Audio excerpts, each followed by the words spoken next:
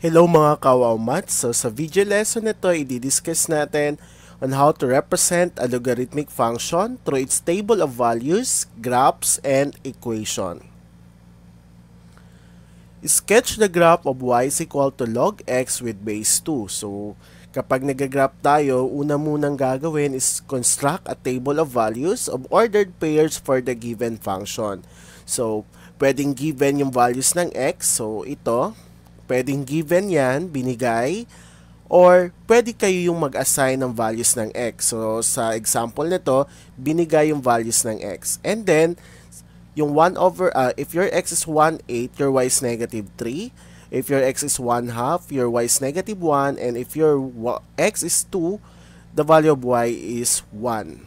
Okay, so, paano yan nakuha? So, nag-select lang ako ng iilan dyan para ipakita kung paano i-solve. Or you can use your scientific calculator para ma-check nyo agad kung tama yung sagot nyo. Okay? So, by computing and substituting the values of x on the given function, so yung x natin is 1 over 16. And si 1 over 16, pwede natin i-write as 2 raised to negative 4. So, by applying the property of logarithm, logarithm of 2 raised to negative 4 with base 2 is equal to negative 4. So, kung natatandaan nyo, or if you have a question o nakalimutan kung ano yung property na yon, so pwede yung balikan yung video lesson about the properties of logarithm. Next. So, if your x is 1 over 16, so therefore that is, yung y nyo is negative 4. Okay. If your x is 1/4, so, substitute lang natin, and 1/4 we can write as 2 raised to negative 2. So, y is equal to log 2 raised to negative 2 with base 2 is equal to y is equal to negative 2.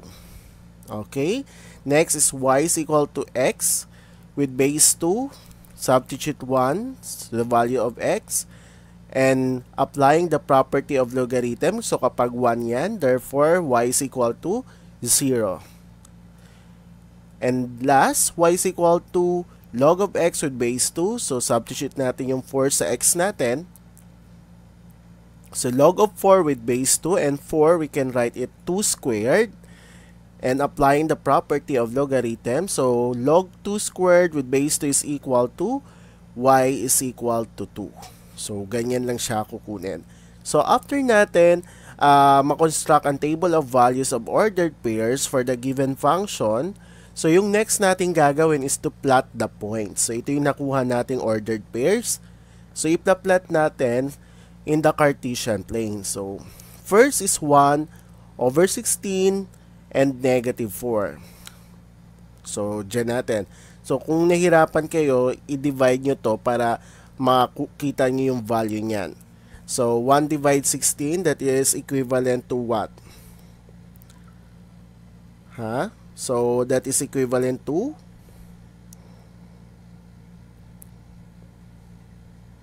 0.0625. Okay? So, kaya masyado siyang dikit dito sa 0. Okay, next is 1/8. Okay? 1/8 is equivalent to, so, pwede nyo gamitan ng calculator, 0.125. So, dito yan. So, 0.125 and negative 3. Next is 1/4. So, ang 1/4 natin is 0.25 and negative 2. So, and next is 1/2 or yung, that is 0.5, negative 1. So, 0.5, negative 1. And then, 1/0. So, ito yung 1/0 natin. Next is 2/1. Okay? And then, 4/2. So, ito yung 4/2. And then 8/3. Okay. After plotting the points, so you can plot the points, or if you want class to check your answer, so you can use the GeoGebra. Okay. Sige, ipakita ko lang sa inyo. Okay, to check your answer, no, pwede nyo gamitin to. Type nyo lang sa browser nyo, geogebra.org/graphing. Yan. Copy nyo lang yung link na to. So, ilagay lang natin para makita nyo kung tama yung pag-plot nyo ng points. at makikita nyo na yung graph ng given function. So, type nyo lang. So, lagay kayo ng open and close parenthesis. So, 1 divide 16 and then comma negative 4. Okay? So, makikita nyo, ito na siya. Ayan. Next is 1 over 8. So, kapag laptop yung gamit nyo, class, yung pang-divide na gamitin nyo, yung slash na symbol, doon sa may question mark. And then, negative 3. Ayan, so ito yon. Next. Okay, ito kasi para ma-check nyo kung tama yung pag-plot nyo ng points at makikita nyo agad yung graph. 1/4, negative 2. Okay? And then, 1/2, negative 1. Next. So, baba lang natin. O kaya pindutin nyo lang yung tab. 1, 0. Okay. Next. 2, 1. And then, pindot lang kayo ng tab for next, no? Tab yung pipindutin nyo para bumaba siya. And then, 4, 2. Okay. And then 8, 3. Okay, ayan. So ito, class. Ito yung plotting points natin. Yung plotted points natin given yung ordered pairs na nakuha natin. So, as you can see, same yan sa nakuha natin. Okay, so pwede yung lakihan yan. Okay, parang kitang-kita. Or pwede kayo mag-assign ng values ng x. O, halimbawa, class, tinamad kayo, okay, kunin yung table of values. Okay, mamaya meron dyan para mapadali makuha yung values ng x. So, kapag kinuha nyo, yung, di ba, that is y, yung function natin is y is equal to log. Okay, mamili kayo dyan. Pag tinype nyo yung logarithm, piliin nyo yung ito, yung yan. Then yung b, papalitan nyo ng 2. Okay? And then ito ay x. Okay, so para mag-connect yung graph natin, magko-connect na sila. Okay? Kitang-kita nyo. Or, class, pwede kayo dito, yan, o. Pindutin nyo yan, table of values. Okay? Table of values. Ayan, pwede kayo mag-assign dyan. Halimbawa, from negative 5 to positive 5. Okay? So, ibibigay sa inyo yung kasi, class, ibig sabihin ng question mark, undefined yan. Undefined yung sagot. Okay? So, pwede kayo mag-assign or pwede nga ibigay agad sa inyo yung sagot na sa table of values. Bahala kayo mag-assign ng range nga. So, that is using the GeoGebra. Now, okay. So, ito yon. Ito yung plotted points natin. And then, after nyo ma-plot yung points, you connect the plotting points using the smooth curve. So, ito yung graph ng function natin that na y is equal to log of x with base 2. Next. Okay, sketch the graph of y is equal to log x with base 2 1/2. So, ibig sabihin yung base natin dito is greater than 0 but less than 1. So, same process. Kunin natin yung una muna, gawin muna natin yung table of values. Mag-construct tayo ng table of values. So, sa example na to, again, binigay yung values ng x. And then, kumuha lang ulit ako. Nag-select lang ako para kunin yung value ng y, no? So, if x is 1 over 16 and if x is 1 over 4. So, lahat ng blanco dyan, ipapakita ko. Okay, so, ito naman ay paano natin gagawin yung base natin 1/2. Okay, substitute lang ulit natin sa x natin. So, 1/2 raised to y. So, paano ginawa yan? So, transform lang natin yung function natin into exponential form. So 1 half raised to y is equal to 1 over 16. So ang goal natin dyan, kailangan same yung base nila. Tama? So para maging same yung base nila, so yung 1 over 16, that is equivalent to 1 half raised to 4. So since same na yung base nila, so therefore yung y natin is equal to 4. So ang sagot dito is 4. Next, 1/4 naman. So same process class. So kailangan same yung base natin. So para maging same yung base natin, so ang 1/4 right natin is 1 half squared. So because 1 half squared is equivalent to 1/4. And then, so therefore y is equal to, this is 2. No? Y is equal to 2. Okay, so next. If x is equal to 1, so y is equal to log 1. So, applying the property of logarithm, so that is y is equal to 0. So, tatandaan nyo kapag 1 yun nandito, automatic the value of your logarithm is 0. Next. So, nandyan na yung sagot na negative 2. So, therefore, pakita ko lang. Okay, so, log of 4 with base of 1 half. So, kailangan same sila, no? Same yung base nila. So, paano gawin natin? So, that write natin yung 4 as 1 half raised to negative 2. So, therefore, y is equal to negative 2. Okay? After that, i-plot natin yung nakuha nating ordered pairs.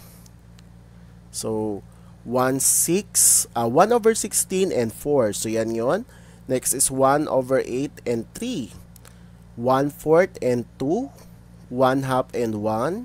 1 and 0. 2 and negative 1, 4 and negative 2, and 8 and negative 3. Or, pwede nyo i-check using the GeoGebra, no? Type nyo lang to sa browser nyo, kagaya ng ginawa natin kanina. So, kapag ginamitan nyo ng GeoGebra, so, kapag kinonect natin yung points na yan, so, ganito yung itsura nyan. Okay? So, that is the graph of the function y is equal to log of x with a base of 1 half. So, in general, yung pinakita ko sa inyong dalawang example, so the graph of y is equal to log of x with base b, where b is greater than 0, and b is not equal to 1. So, ito yon, no? So, itong graph na to, yung blue, that is the graph of your, yung ito pala, yung orange na graph, so that is the graph of y is equal to log of x with base b, yung which your b is greater than 1. So, yun yung unang example kanina. At ito naman yung blue, so that is if your b is greater than 0 but less than 1. Okay? So, I'll give you another example. So, y is equal to log of the quantity x plus 5 with base 2. Okay, same process. Okay, in this example class, binigay ko yung values ng x from negative 5, negative 4, negative 3, negative 2, negative 1, 0, 2, and 3. So, pwedeng kayo rin yung mag-assign ng values ng x. Any values ng x, pwedeng yung i-assign dyan. And then, so, pwede natin makuha yung sagot ng y using your scientific calculator. Kasi sa scientific calculator, meron ng logarithm doon, no? Or, so, kung gusto nyo naman, solve natin manually. So, substitute lang natin. If x is negative 5, so, palitan natin yung x na negative 5. So, log of negative 5 plus 5, that is 0. So, wala ka naman makukuha kapag logarithm of 0 with base 2, so therefore that is undefined. Bakit? So kapag nire-write natin as exponential to, so wala kang makukuha na any exponential form na magka-come up ka ng 0. Okay? So kaya undefined yung sagot natin. If x is negative 3, so negative 3 plus 5, so negative 3 plus 5 is 2. So, diba, applying the property, log of 2 raised, logarithm of 2 with base 2, that is equal to 1. So, y is equal to 1 if your x is negative 3. And then, if your x is negative 1, so negative 1 plus 5, that is positive 4. And then, applying the property of logarithm. So, yung 4, we can write as 2 squared. And y is equal to log 2 squared with base 2 is equal to y is equal to 2. And then, what if class kapag we can't, hindi sila pareho. Okay? So, anong gagawin natin? Like, for example, okay, if x is 2, so log of 2 plus 5, so that is log of 7 with base 2. So, anong gagawin kapag ganyan? So, we can apply the chains of base formula, no? Yung, pwede natin apply yung chains of base formula. So, paano gagawin yon? Using the common logarithm. So, log of 7, so common logarithm yan, parehas sila ng base, over log of 2. And using your calculator, log of 7 divide log of 2, that is equivalent to 2.81. Okay? Gagawin nyo yan kapag we can apply the properties of logarithm. So, gamitin nyo yung chains of base formula. Okay, so start tayo. Plot natin yung points. Negative 4, 0. Negative 3, 1. Negative 2, and 1.58. Negative 1 and 2. 0 and 2.32. 2 and 2.81. And 3 and 3. Okay? Para mas accurate yung graph natin, pwede nyo gamitan ng GeoGebra or Desmos na app. Okay? Sa cellphone, pwede nyo ito ma-check. Okay? Download nyo lang yung GeoGebra and then yung Desmos. Okay? So, ito yon. Kapag chinek nyo using the GeoGebra, so that is the plotting points. And then, kapag kinonect natin, that is the graph of the given function. Okay? So, I'll give you 3 questions. So, for number 1, which of the following is the inverse of exponential function? Letter A, rational function. B, quadratic function. C, logarithmic function. D, linear function. So, what will be the answer? Okay, the answer is letter C. Next. Which of the value of y in the given table? So, given the table, so solve for y. So, A is equal to 1.2, B is equal to 1.26, C is equal to 1.62, and D is equal to 2.40. So, you can apply, no? Or you can use your scientific calculator. Ay, post nyo muna yung videos and then sagutan. Oh, yes. The answer is letter B, 1.26. Next. Which of the following logarithmic function represented by the given table? So, A is equal to y to log 2 with base x. B, y is equal to log 3 with base x. C, y is equal to log x with base 2. And D, y is equal to log x with base 3. Okay, alin kaya dyan? Yes, the answer is letter C.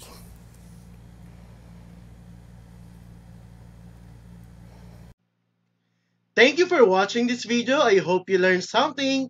Don't forget to like, subscribe, and hit the bell button para updated kayo for more video tutorial.